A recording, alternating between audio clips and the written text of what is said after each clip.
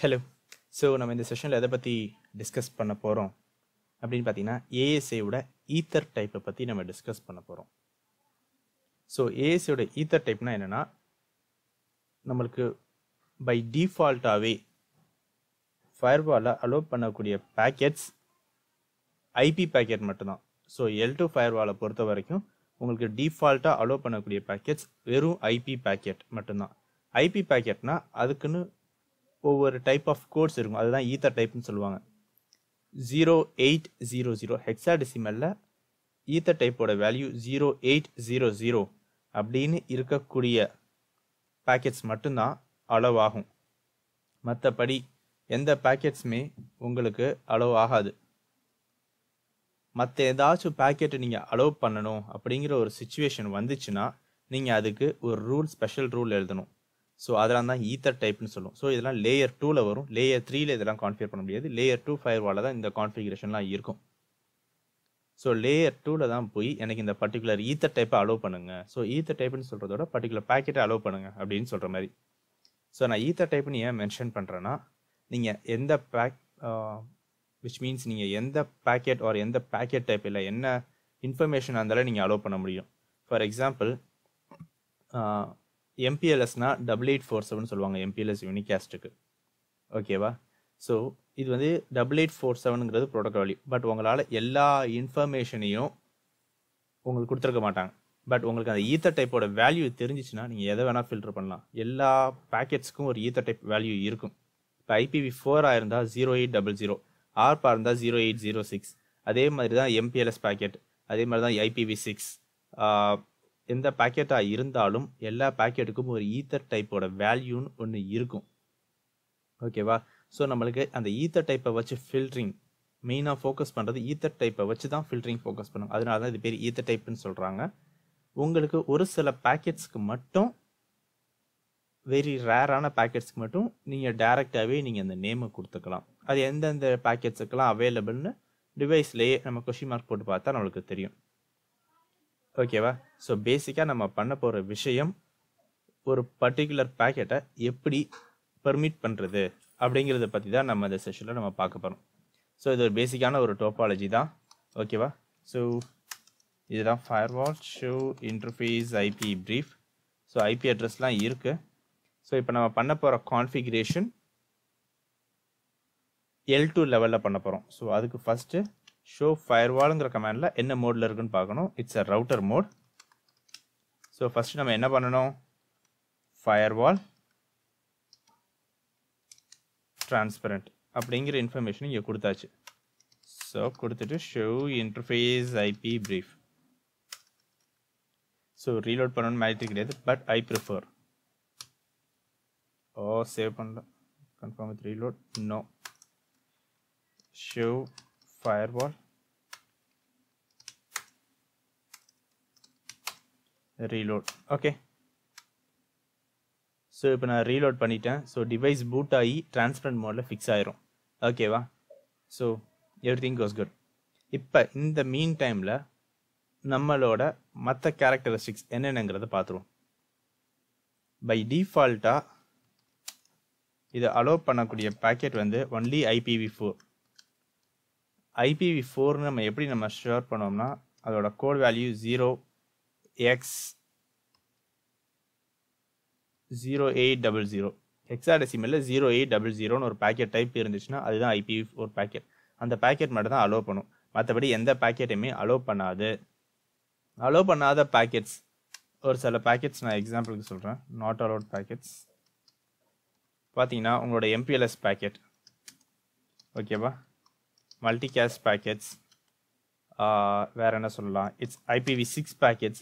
So இந்த மாதிரி packets எல்லாம் விச் ஆர் நாட் 0800 இந்த பேக்கெட்ஸ் எதுவுமே அலோவ் ஆகாது. இதெல்லாம் நீங்கள் ஈத்தர் டைப்பில் போய் ஈத்தர் டைப் ACL கான்ஃபிகர் பண்ணணும். இதை பெர்மிட் பண்ணுங்க. ஈத்தர் டைப் ACLனா ஒன்றும் கிடையாது, normal access list, layer 3 access list மாதிரி தான். இதே நீங்கள் கான்ஃபிகர் பண்ணுவீங்க. ஸோ பட் ஆனால் அதுக்கு பதிலாக நீங்கள் IP சோர்ஸ் அண்ட் டெஸ்டினேஷன் நீங்கள் கொடுக்குற மாதிரி இதுக்கு நீங்கள் அலோவ் பண்ணு அப்படின்னு சொல்லி இந்த ஈத்தர் டைப்போட கோட் வேல்யூவை கொடுப்பீங்க. அவ்வளோதான். ஸோ இது எந்த மாதிரி சுச்சுவேஷனில் யூஸ் ஆகும் அப்படின்னு பார்த்தீங்கன்னா, நான் ஏற்கனவே முன்னாடியே L2ங்கிறது எந்த மாதிரி சுச்சுவேஷனில் யூஸ் ஆகும்னு சொல்லியிருக்கேன்.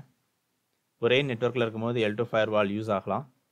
அண்ட் இன்னும் ரேரான சினாரியோஸில் உங்களுக்கு இன்டர்நெட்லேருந்து வருது, ஒரு இன்ஃபர்மேஷன் வருதுன்னா நீங்கள் உங்களோட நெட்வொர்க்கில் நீங்கள் அலோவ் பண்ணும் போது ஒரு சில நேரத்தில் உங்களுக்கு MPLS பேக்கெட் நீங்கள் பெர்மிட் பண்ணணும். ஸோ அந்த மாதிரி சுச்சுவேஷனில் நீங்கள் இதை யூஸ் பண்ணிக்கலாம்.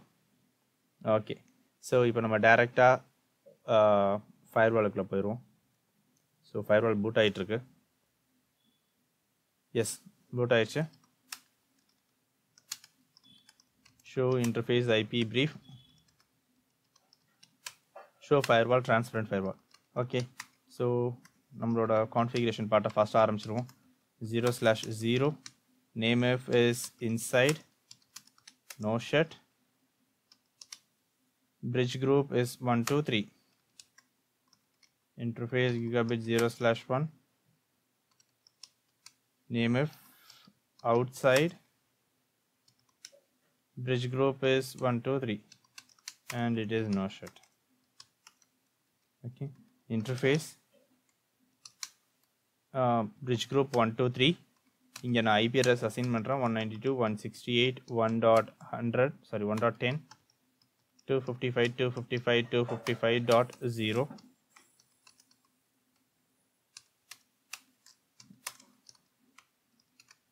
show interface IP brief. Okay, so இப்போ நம்மளுக்கு பேசிக்காக பண்ண வேண்டிய விஷயங்கள்லாம் பண்ணியாச்சு. ஸோ R1 ரிலேட்டட் கான்ஃபிகரேஷன்லாம் ஏற்கனவே பண்ணியாச்சுன்னு நினைக்கிறேன். அதெல்லாம் கன்ஃபார்ம் பண்ணிக்கிறேன். show IP interface brief. Okay,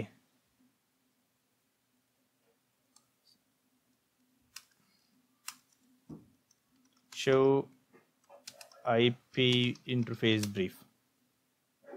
okay, so இப்போ அந்த எக்ஸாக்டான டோபாலஜி கிடையாது. அதை எப்படி பெர்மிட் பண்ணுறது, எப்படி செக் பண்ணுறது அப்படிங்கிறதுக்கான பேக்கெட்ஸ் என்கிட்ட இல்லாதனால என்னால் வெரிஃபிகேஷன் மட்டும் பண்ண முடியாது. But this is the way it works. So இதோட எக்ஸாக்டான கான்செப்ட் எப்படி கான்ஃபிகர் பண்ணணும்னு பார்த்தீங்கன்னா, first configure mode, access list, okay, permit,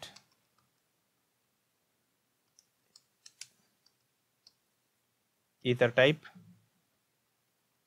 okay, next இதெல்லாம் உங்களுக்கு L3ல வந்துரும், இது L2ல வந்துரும் EtherTypeங்கிறது. ஓகேவா? EtherType permit or Denny permit and இப்போ பார்த்தீங்கன்னா உங்களுக்கு ஒரு சில இன்ஃபர்மேஷன் மட்டும் இங்கே டிஃபால்ட்டாக கொடுத்துருப்பாங்க. இப்போ ஃபார் எக்ஸாம்பிள் நான் இப்போ இந்த MPLS யூனிகாஸ்ட் எடுத்துக்கிறேன். So MPLS யூனிகாஸ்டோட code value 0x8847. 0xங்கிறது ஹெக்ஸாடெசிமலை மீன் பண்ணுது, 8847ங்கிறது அதோட கோட் வேல்யூ. ஹெக்ஸாடெசிமலில் MPLS யூனிகாஸ்ட்ங்கிறது 8847. ஓகேவா? ஸோ இதை நான் பெர்மிட் பண்ணிட்டேன், அவ்வளோதான். So access group permit EtherType in interface outside. அதே மாதிரி access group in interface inside. So இதை பொறுத்த வரைக்கும் ரெண்டு இன்டர்ஃபேஸ்லையுமே நீங்கள் அலோவ் பண்ணணும், ஃபார்வர்ட் அண்ட் ரிவர்ஸ். ஓகேவா? ஸோ இதுதான் பேசிக்கான கான்ஃபிகரேஷன். அதுக்கு show running configuration access list. இப்போ பார்த்தீங்கன்னா நான் யூஸ் பண்ணியிருக்க கோடு வேல்யூ வந்து 8847. இங்கே MPLS யூனிகாஸ்ட் அப்படிங்கிறது ஆட்டோமேட்டிக்காக அதுவே சேஞ்ச் ஆகும். ஸோ ஒரு சில விஷயங்களுக்கு அதுவே ஆட்டோமேட்டிக்காக தெரிஞ்ச இன்ஃபர்மேஷனை எடுத்துக்கும். சிமிலர் டு ஆஃப் ரவுட்டரில் நீங்கள் போர்ட் நம்பர் 18 நீங்கள் பெர்மிட் கொடுத்தீங்கன்னா அது www அதாச்சும் வெப்புங்கிற இன்ஃபர்மேஷன் அதுவே எடுத்துக்கும். ஸோ அதே மாதிரி தான் இங்கேயும். இப்போ நெக்ஸ்ட்டு இதே show running configuration access group. ஓகேவா? ஸோ இங்கேயும் நம்ம இந்த இன்ஃபர்மேஷன்லாம் பாஸ் பண்ணியாச்சு. இப்போ ஒரு MPLS பேக்கெட் வருது, அதாச்சும் MPLS யூனிகாஸ்ட் பேக்கெட் வருதுன்னா இந்த இன்ஃபர்மேஷன்லாம் ஃபயர்வால் மூலமாக இப்போ ஃபார்வர்ட் ஆயிரும். ஓகே, ஸோ அதே மாதிரி ஒரு இன்டர்ஃபேஸில் ஒரு இன்சைட் ஒரு அவுட் சைடு தான் கான்ஃபிகர் பண்ண முடியும். பட் நீங்கள் L2 கான்ஃபிகர் பண்ணால் L2ல ஒன்றும் பண்ணலாம், L3ல இன்னொரு இதுவும் நீங்கள் கான்ஃபிகர் பண்ணலாம். ஸோ அது இங்கே இஷ்யூ ஆகாது. Okay, so this is the way it needs to be configure. இதில் ஏதாச்சும் கொஸ்டின்ஸ் ஏதாச்சும் இருந்தால் ஜஸ்ட் கிவ் அ கமெண்ட்.